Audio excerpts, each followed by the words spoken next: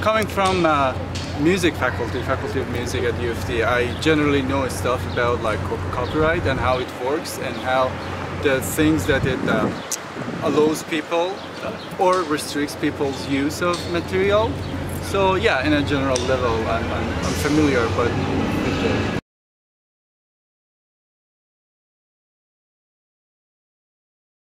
do you know what fair dealing is, or do you understand fair dealing?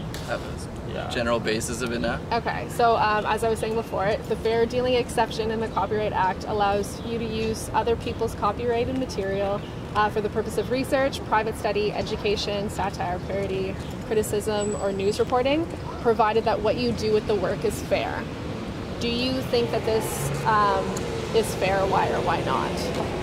As in what York University did? Yeah, essentially. Well, under that, it seems fair for educational purposes. Mm-hmm. Yeah, I think absolutely it should be allowed because we're not really trying to make any sort of revenue off of it. We're just using it to like enhance our education and honestly just like get our degree. So do you think that what York University did, do you think that would be considered fair? So, okay, let me clarify. So they opted out of this... of paying to access copyright. Okay, and they still used it anyways. Yeah. Okay, so outside of whether it's okay to use material from other sources or not, I think that if you have an agreement and then you opt out, then you have to respect your decision. So meaning that if you decide to leave this agreement, right, then you should know that you shouldn't be okay with using the material anyways. Now whether the material you're like whether the material that you're using, like the person who posted that material is for educational purposes or not, that's another question. But the fact that you opted out from this agreement and now you are still using it just because because you want to, then I don't think that's okay in some sense.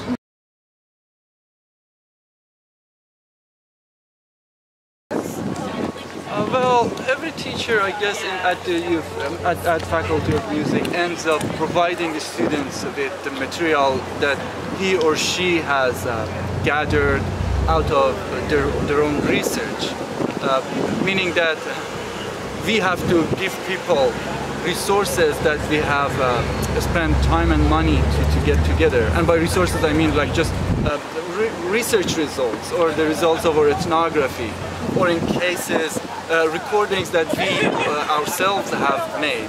So here's another point.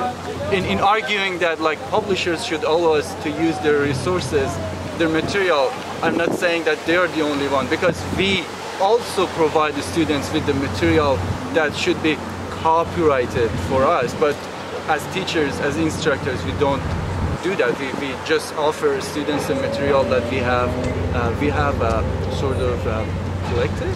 So yeah, we do things that we're expecting publishers to do as well. Thinking about the resources and educational materials that you guys use, what would you expect from a public institution like a library, U of T, in terms of providing access to information? Should have stuff that you can use without having to worry about it. Like if you go to a library, you should like assume that you can use it without being charged a lot of money. Have you ever encountered a situation where you've like tried to do research for an essay and you can't get access to a source that you need? Oh yeah, absolutely. Yeah. Especially when doing like online, like science papers. Yeah. So like usually like it says like your university's partnered with whoever publishes. But if they're not, then it's hard to get that. Yeah. You only get like the first page or something. Yeah, or like the abstract or something. Yeah, exactly. Do you guys like go through the measures of like trying to track it down elsewhere, or is it just like, if it's like if it's like a really good argument, then yeah, like you try. But usually like they are provided by the university, like a lot of them, like the big ones are, but like small ones, I guess you have to try a little more. Yeah.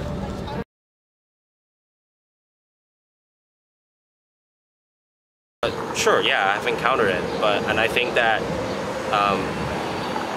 you know, if it's a private website, then I don't see a problem with it, right? It's a private. I don't think I have any you know, business with the private website. If they're a private website, they can do whatever they want. If it's a you know, a public web, I don't know if there's private or public websites, but if it's a website run by a private company, let's say, I don't think they have the obligation to give me the information I want. But if it's a website that is run by a public institution, then I don't think they would usually do that. Yeah.